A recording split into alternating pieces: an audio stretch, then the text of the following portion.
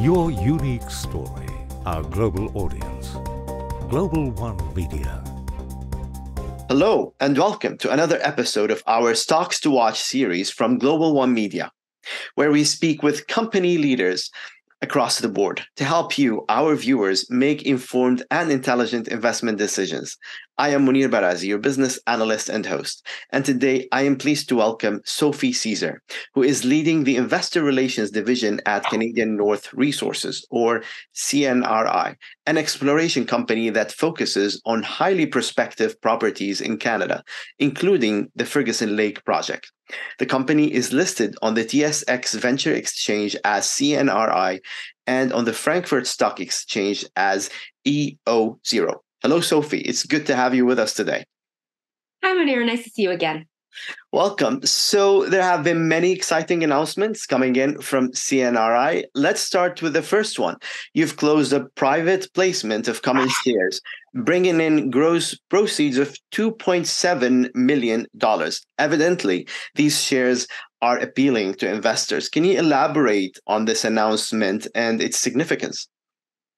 Of course, Munir. So just to clarify, so these are flow-through shares that we raised, and we raised them at $2.70.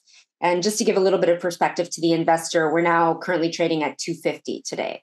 And a lot of, I would say, all of the people that came in, the funds that came into this raise, this private placement, they're all actually previous investors that invested in our flow-through financing that we did at the end of 2022. So just to give our investors and your viewers a picture of it, it's that renewed confidence that they had in the fact that we did what we said we were going to do. We did go ahead with our spring drill program. We have an aggressive drill program now, and they're very excited to see us move to an updated 43-101 and then a pre-feasibility study. Wonderful. So it seems that investors have a long-term commitment to CNRI. Also, insiders from the company have purchased shares. This clearly indicates that company officers have faith in where the company is heading. Can you tell us more about this transaction and what inspired company leaders to have a bigger stake in the company? So there was a significant amount of insider buying, 150,000 shares in the month of July. And I think that what that shows is that it was actually done by our chairman, Mr. Li Shim, and it shows his belief in the project and what we're doing moving forward, and as well as what the team is doing. So the team is currently up on site, and we have 5 drills running currently. So it shows his belief in what we're doing, in the progress that we're making, and the future of the company and the results moving forward. I'll talk to you about this progress in a bit, but there was another announcement as well. You've disclosed a private placement aiming for gross proceeds of up to $5.2 million. Tell us a bit more about this and how the funds will be allocated. You're currently working on the Ferguson Lake property. Tell us more about its status and future plans. So this other private placement that we announced, that is actually charity flow through. So we're currently in the process of raising that. So I think that we'll probably see, some news on that shortly. And then if we look at what we raised for the regular flow through, what we plan to raise for the charity flow through, we'll probably see $8 million. Close to $9 million is going to come into the company, with the month of July and in the next coming weeks.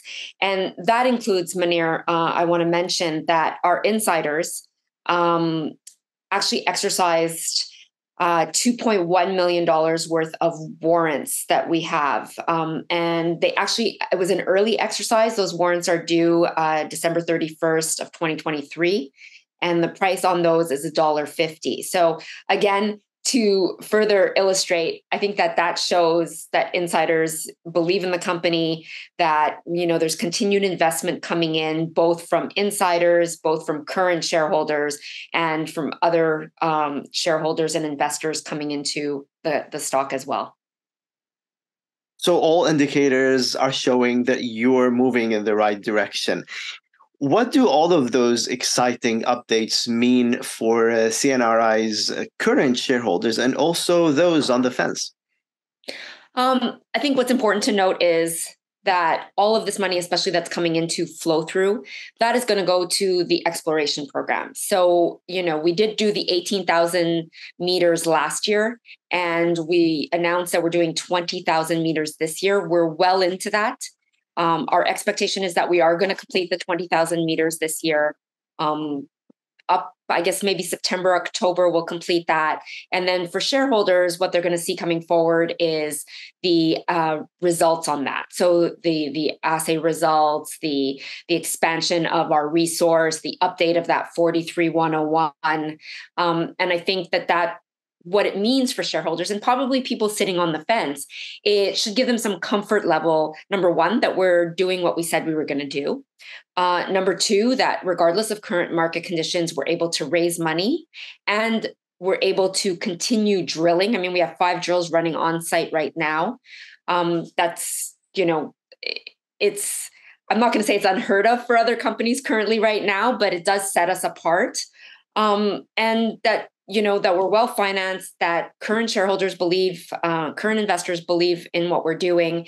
So if anyone were sitting on the fence and wondering, is this a company that I want to invest in currently?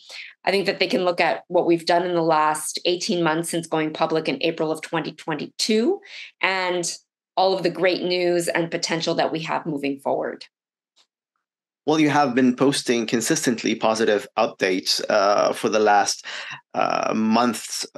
So I'm sure there is a lot of reason to be optimistic. Sophy Cesar of Canadian North Resources, thank you so much for joining us today and sharing all of those updates with us. We look forward to sharing more with our audience.